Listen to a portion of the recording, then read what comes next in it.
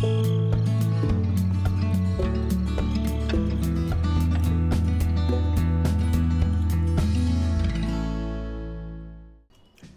everybody, we are back on Gelvin Valley, Farming Simulator 15, in this wonderful map made by Wild Wes. It's been a little bit since I've been in here, but I know I was doing baling when I last let off. We've been contracted with, or rather the city officials say that it's okay for anyone to bale the hay off up here, and if they mow it off, they're welcome to all the hay they can take.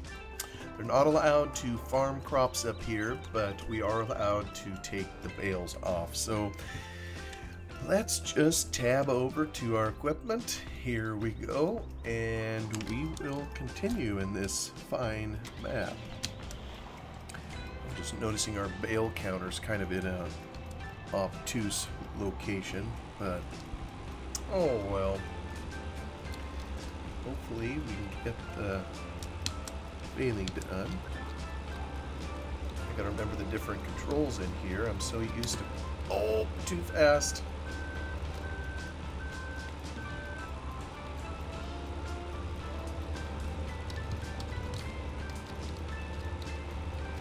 I've been doing a fair amount of playing the game in Farm Sim 11, a previous version, and the controls change a little bit between the games, so trying to get reacquainted with how things work on Farm Sim 15. Pop in cap just a moment.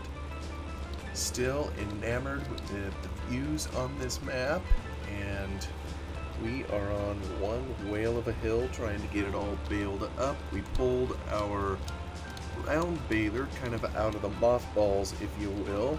I don't think we use it that much anymore. I typically have been renting a square baler. They tend to work a little easier as we work with the bales, but we still own the round baler. I'm almost wondering if I should be selling it, so whoop, almost got one coming here, so I can maybe take care of this little deficit problem that I have. And fortunately all the bales come out with Velcro, which is handy so they stick to the hill.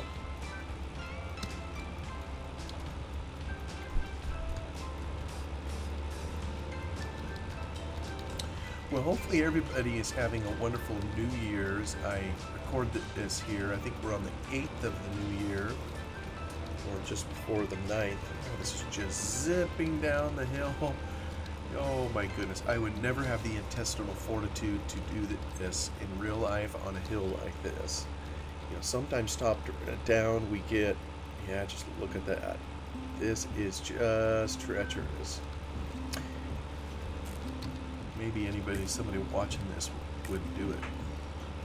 But anyway, hopefully everybody's having a wonderful new year. I've enjoyed the past week we just had in our local family here. Things change, I've observed, when you have a family and get older and the kids start leaving the home, becoming more independent, and all those things that you raise children for. Well, part of it anyhow. They eventually move out, start doing things on their own, and you just don't see them very much anymore. And so it makes the times like Christmas and New Year and the holidays all the more precious, you know, when they can come home and you can be with one another again. And you know, it seems like those opportunities anymore are few and far between at this stage of my life. We have two young men at home, two boys, and our daughters are out and away on their own. One of them lives locally and the other lives in Kansas, and she was visiting us this past week, came home for a spell. So enjoyed having my own family Christmas, if you will, with just a wife and kids. And really what necessitated or brought about her trip home was something else. I think I've mentioned it before here in this video. There was at the church that we go to, there was a special auction held for a hospital that we support down in Haiti. And my wife and I tried something new this year. You know, oh Right, this is just going too fast. We noticed in the past there were some couples at our church who had a meal and they sold it to the highest bidder. So obviously all the proceeds went to the hospital, and then whoever sold the meal had to pony up and put it on for the people who had the bid. So we decided we would try that out, with some Chinese food. I don't know how long we've been cooking. I think we were trying to figure this out the other night. I think back in 2018, give or take a year or two, my favorite Chinese chef in town, he died, and his family kept the restaurant going for a little while, but they just weren't as good. Their heart wasn't in it.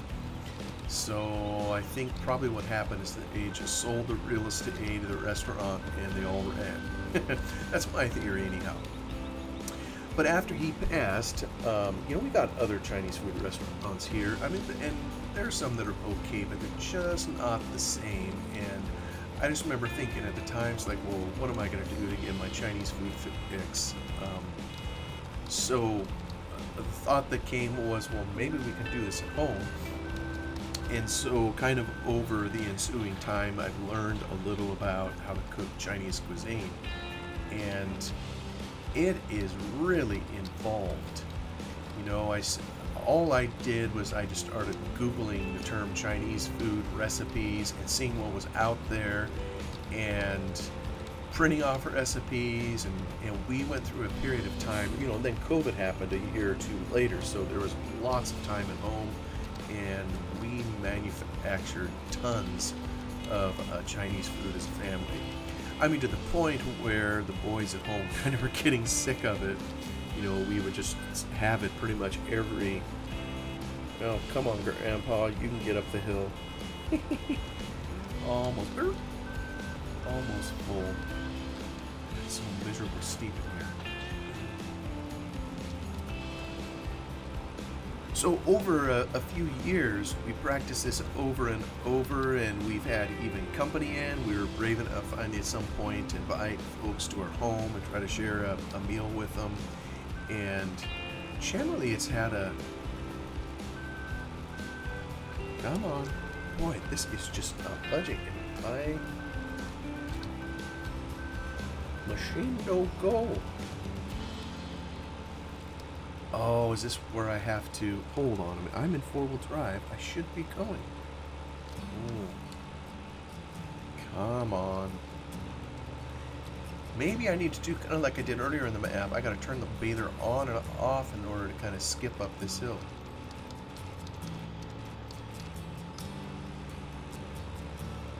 I don't know if that helps or not.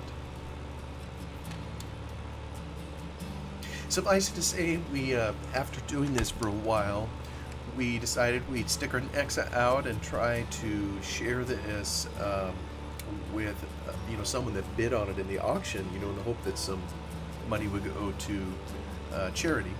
So we did the ad, and I think I related to all this on a previous episode, and we finally nailed down, we met the people who bid on the meal, and we set up a date. There was 6 couples, 12 people, and here this past weekend we finally had them in for the meal.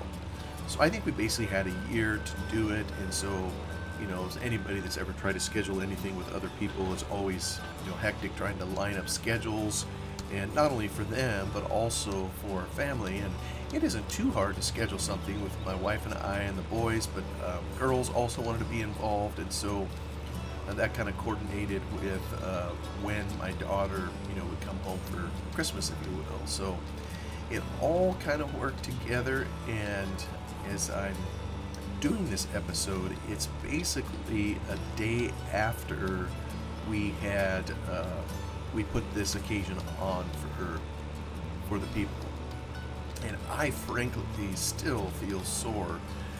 It's not that often. I guess I'm just a sedentary person as a general rule. Mainly have an office job, and so I'm sitting on my can most of the time, and so to have a time period, very concentrated effort of being on your feet substantial hours of the day and hours in a row at a time, kind of left, and the tension of getting everything ready, making everything work. I think it just takes a toll on a person, and maybe someone would hear that and say, well, you're just getting old. And they would be right. Let's see if I can get, oh my goodness, this is steep. I'll turn it off and see if I can climb just a little better before turning it back on. There we go. Oh, come on. There we go. Come on, climb. Kids, don't try this at home. So we've had company in with this before, and you know, typically if we have a company in, we do about what we can handle. We try to strategize a meal where we have a mixture of everything. When I say mixture, anybody that's had Chinese food knows, you know, sometimes they have a sweet dish, sometimes there's hot. You know, anytime you hear something like kung pao, this, that, or other, it generally means it's hot or it has a little spice in it, a little fire.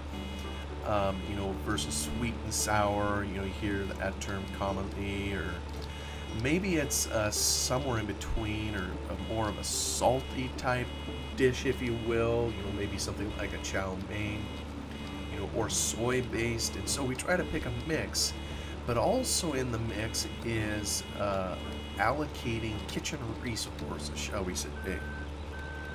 You know, one of the things we've noticed over time is, you know, we just don't have as much space as we'd like to have, although we have plenty, but stove space is at a premium. So sometimes the dishes you pick, you know, you can't have too many dishes using the same resource, or else you run into trouble and you're not able to get it all the meal to kind of come together at the same time.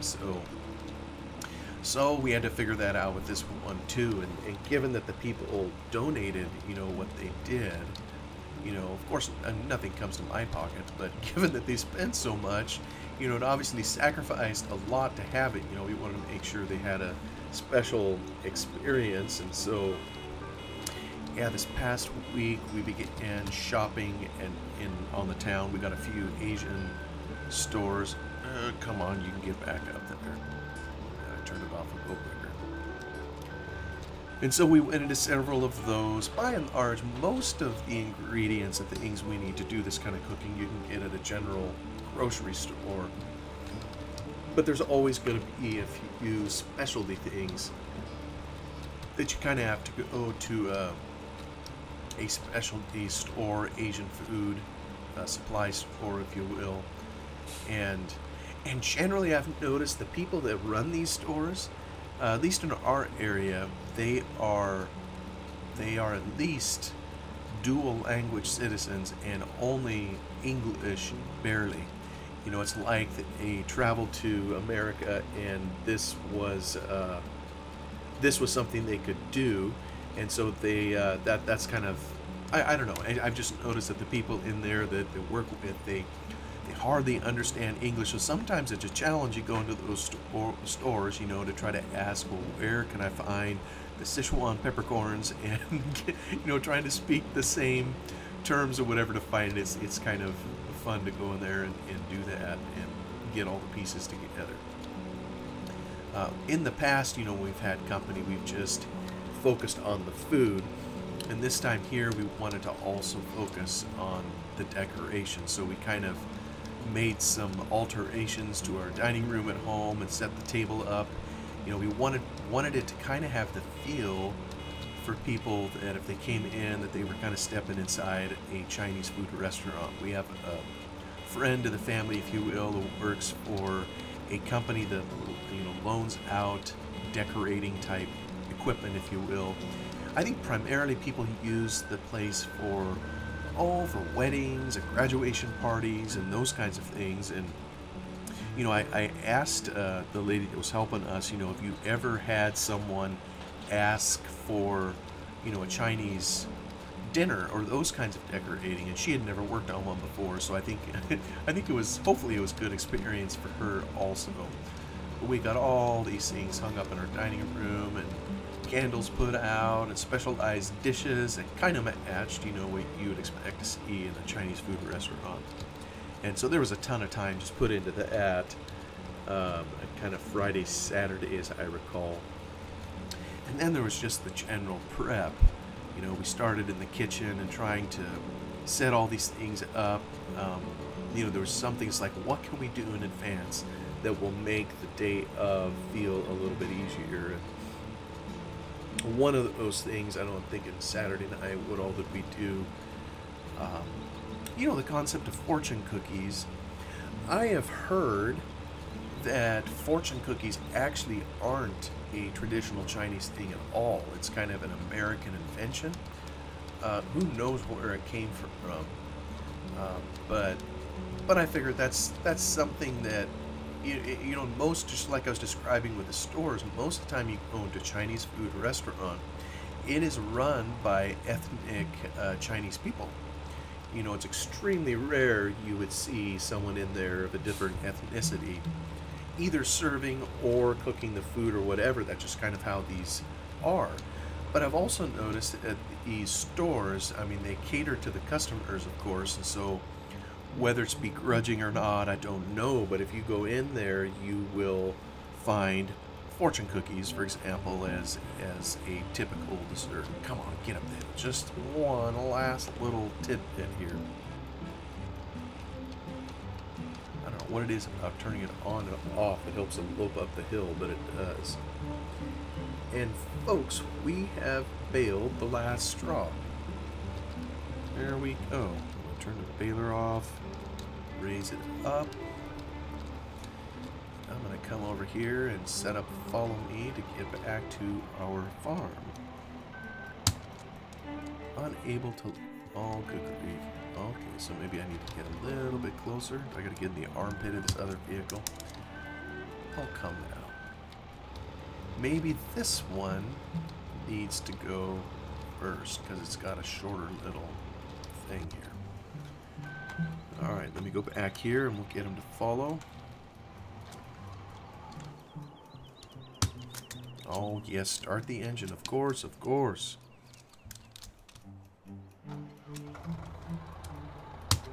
There we go. Follow me is on.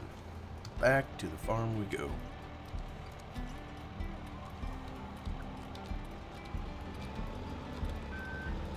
So, Saturday night made me some fortune cookies. This was like the 4th time I tried the recipe.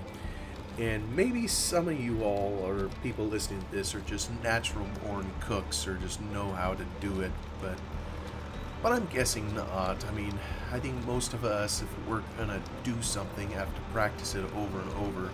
This was the 4th time I tried it, and I think finally it worked, you know, acceptably. The goal is, you know, it's just a recipe with the usual suspects in it, as they would say, you know, flour, sugar, eggs, so forth. So, I mean, that's the stuff that all sorts of cookies are made out of. But the devil's in the details is you gotta put it on there, wafer thin, and you do about 4 of them at a time on a cookie sheet, so it's a very tedious, time-consuming process. By hand, you have to draw circles of these. I mean, you got to make a perfect circle on the baking sheet, and you put them in, you bake them, pull them out, and then you have to work very quickly. And it was annoying because you burn the stuffing out of your fingers trying to get the job done. You have to take this little slip of paper with your fortune on it.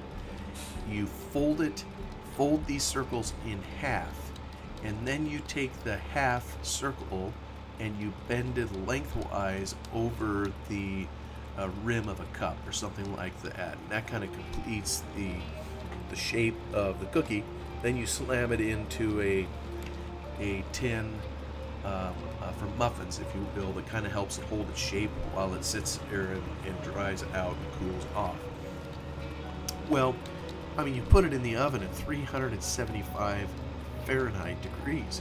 It is blistering hot, you know, when you pull it out. But yet you have to do all this by hand. And I'm not aware of any gloves that I can get where you would have manual dexterity with your fingers, but preserve them from being burned. At least I'm not aware of anything. So there was a lot of nip and tuck in there, just trying to get these done a few at a time. And so It's kind of a labor of love to do that. And they didn't, of course, they don't come out exactly the same as the one in the store, but or with the restaurants. But I know my kids liked them at least. And that was just one of many items. You know, we had pot stickers. I think we did that the night before. Just mixing all these ingredients up, and wife and kids were helping with all this in there. Getting dishes ready, just cleaning things up, continual cleaning, trying to make the place presentable, and getting ready for the following day. And following day, I think about noon, we started in on it at home, just getting a lot more prep done. And you know, the guests were going to come at 6, and so we had basically 6 hours to do it. And I tell you what, you know, doing this kind of thing for other people and trying to get it to come together, you know, it's one thing as a family. If you got plenty of time and you're just sitting there whistling Dixie, don't have anything else going on, you know, maybe isn't that big of a deal. But when you have guests coming and you're trying to get all your ducks aligned in a row and get it out there to them in a timely way, it's no small feat to try to make all that come together. And you know, 6 hours sounds like a crazy amount of time for prep, but there still was tons to do. You know, we well, let me see here. I got the menu, I think, somewhere right over here. I've already mentioned a couple of things. Let me get my glasses on here. Yeah, so we actually created a small little tag with a menu on it, if you will, that we put on each plate. And so we had appetizers, we had some fried shrimp, kind of not breaded, put in breadcrumbs. We made some homemade cocktail sauce, sweet and sour sauce, they could put it in. We had the pork ginger pot stickers that we did. So those were kind of the appetizers. We made them soup. You know, traditionally going to a Chinese food restaurant, a lot of times you don't even ask for soup. They just ask you what kind of soup you want to have. You know, whether it's hot and sour or, well, there's my other kind. Hot and sour or egg flour. I've never been able to get the egg flour recipe to work, so they had to be happy with hot and sour. So we served that to them. And then we had our main courses. Here, let me see if they can break. Which app is that? Unable to. Okay. Alright, let me go back here. I'll just try to take this guy off. Oops.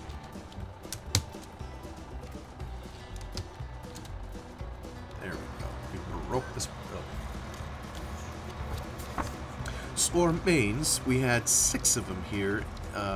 Well, with one of them, I guess, being white rice. I guess that really isn't a main. It's kind of a filler. You know, a lot of times people want to put pair the white rice with other dishes. So the 5 dishes that we chose to put in there with it were sesame chicken, sweet and sour pork. Both of these dishes, 2 different meats, but they're kind of sweet. And just turn that off. And then we gave them kung pao spaghetti. The kung pao means kind of hot, so that also had chicken in it. We had one called Moo Goo Gai Pan. It's kind of a funny name, but it's mainly vegetables. It does have a little chicken in it. It's kind of more soy and salt based. Had snow peas, water chestnuts, and bamboo shoots, some of those kinds of things. You kind of got to have a taste for it. Not everybody likes that one, although my taste buds enjoy it fine. And then we had this thing, and I still don't know that I'm pronouncing it right, Uyghur spicy beef skewers. I think the Uyghurs, I understand it, was a certain ethnicity. I think it's central China, maybe. And this was one of their dishes. And along with white rice, and those were our mains. You know something? Maybe what I need to do is bring my fuel tank home, which is right over here. I think I'm going to do that right now while I'm thinking of it. And just get it home so we can get ready for the upcoming harvest, which I think is going to come after we get through this day. And along with the dinner, we gave them a Chinese food dinner roll. I don't know if it's Americanized or not. They said it was a Chinese thing. It's called a pineapple bun, and my wife and I were well into the recipe before we realized it didn't even have an ounce of pineapple in it. So we're not sure why it's called that, but it's basically a type of sweet roll. So we gave them that, and then for dessert we had the fortune cookies, like I mentioned previously, and then also, oh yeah, this is something else we prepared the night before. The dessert dish. It's a tapioca-based dish called mango sago, and it has some coconut milk in it. Has mangoes, a lot of mangoes that are crushed and pureed in there, some condensed milk and so forth in there, and it's topped with some chopped up mango. So, you know, I've never cut up a mango before in my life, so learned something new with that. Seems like every time we cook this stuff, we learn more. But it kind of felt like an exercise in hurry up and wait. You know, we were working hard, trying to get it all ready, and then dish by dish, we served it out there to them. You know, my wife insisted that we have all of it cooked before the guests sat down, or basically as they sat down. So we had a lot of this ready. You know, we've been working hard to get it all ready. And then once it was done, we kind of sat there on our hands, and it's like, oh, we got to get this out. And it's like, no, we need to slow down and let them kind of enjoy the meal as it happens, and not put them in a rush. So it's just so easy to be just hurry up and wait, because we were hurry up, bam, bam, bam, just, you know, getting through things, and then all of a sudden ran out of stuff to do, if you will. And oh, it was just a good time all around. Lots of mistakes made and lots of fun had at the same time. And you know what? I don't know that there is anything. Let me check my map in here. We're going to see kind of where... Alright, every field is grown. Oh, even these ones up here. Yeah, here's the shape way up on the hill that we baled up by the antenna that we just drove home from. Way over here, of course, is the hayfield that we climbed up to here that we did a couple episodes ago. So I think I mentioned I'm just going to leave the bales up there. Unlike in real life, these bales aren't going to rot. At some point, I'll rent a trailer as we harvest all of our grain and bring that in, and then bale up the fields. I'll rent a trailer, and while I do that, I'll go pick up the bales in these locations. I may need to even pull the trailer up there and get those in advance. It is so bloomin' steep. You know, as we were seeing, we were having struggle with the baler just even climbing the hills. So may need to go up light and come down heavy to make it work. So I am going to, if I recall correctly, oh, I wonder if I have I do. Let me maybe just set the timer on. I want to show something here. Oh, you can see it's been a long time since I've showed this. I adapted the mod that I have for Sky Swap in Farm Sim 17. I brought it back to Farm Sim 15. I don't think it would work multiplayer, but I enjoy having it in here. And of course, one facet of it is to make the clouds or the sky move. And it's real simple. What you're seeing up here is just there you can see kind of the apex of it right there, where it all turns off of. It makes the skybox turn. The skybox is nothing more than a big old box or dome. Yeah, when it gets to evening, or the time when the sundown texture starts showing, what direction am I looking? I'm looking east. I need to look west. So if you look in the west, it's going to start coloring. I think we can see that now. And one texture will fade into another. And so the clouds of the day will eventually disappear, and it will change to whatever the night or the sunset textures are as the time moves forward. So you'll see one slowly disappear and the other appear. And you kind of see that happening on the screen. So anyway, maybe I can just hit fast forward here a time or two. It even lightened up a little bit. Then we're going to fade to night. Yeah, when I did work on the Sky Swap mod, I also found more textures for the night. And I don't know about you, but I have never seen a nighttime sky that looks like this. I don't know what telescope it was taken from, but that is a pretty wild sky. So probably taken by a telescope sitting somewhere in outer space. We have far too much light pollution to ever be blessed, you know, with a view quite like this. Anyway, let me get to day. We'll just kind of pass over midnight. Oh, we gotta watch for the fruit growth.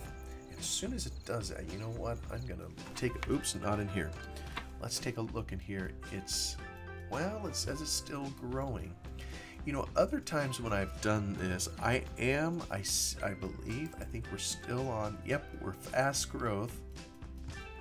So maybe by the time we get to morning, we will have fully grown fields and be able to start in on the harvest. We can tell it's kind of on the final growth cycle.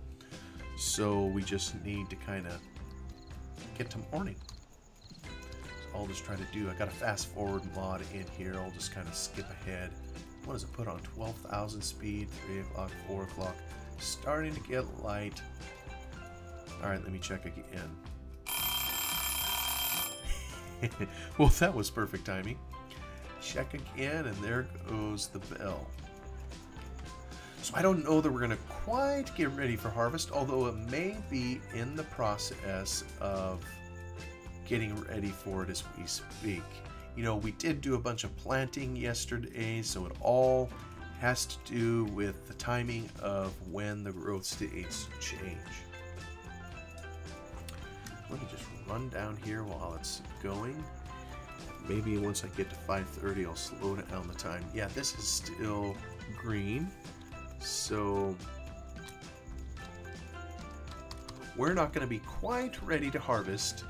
I'll maybe off cam get us closer to harvest, and but this episode here, I think we've gone 30 minutes, so I will let everybody go.